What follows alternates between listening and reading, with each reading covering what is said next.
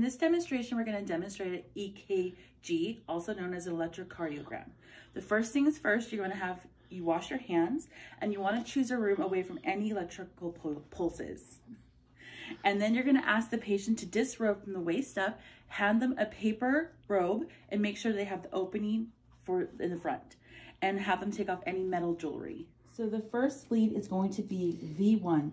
It's the first lead from the fourth intercostal space, just right from the sternum. So you want to make sure that you count down so you're at the fourth intercostal space, and that's where your first lead is going to be placed. The second lead is going to be placed just directly across from V1.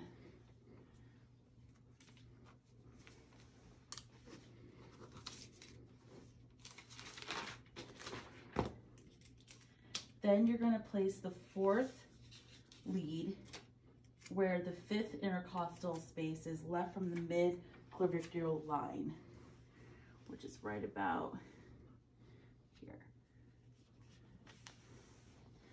These papers are a little bit larger than an actual lead, so it's taking up more space.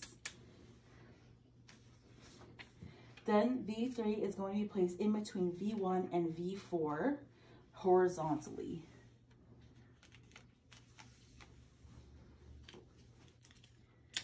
Then V5 is directly between lead 4 and 6.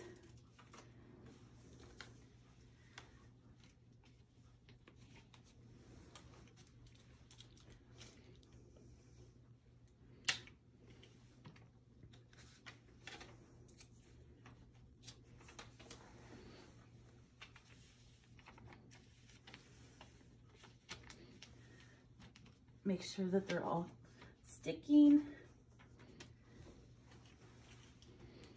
And then lead 4 is going to be in the upper right side inside the bicep area.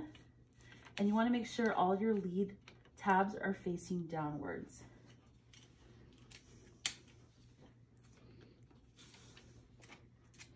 Lead 8 will be on the other arm.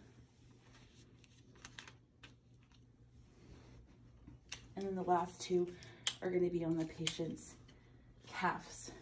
And these leads are going to be, the tabs are going to be facing upwards.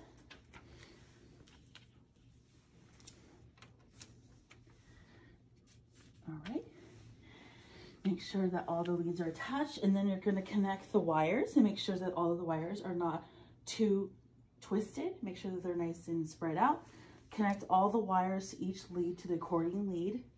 And then you're going to put the patient's information into the EKG machine and then hit start.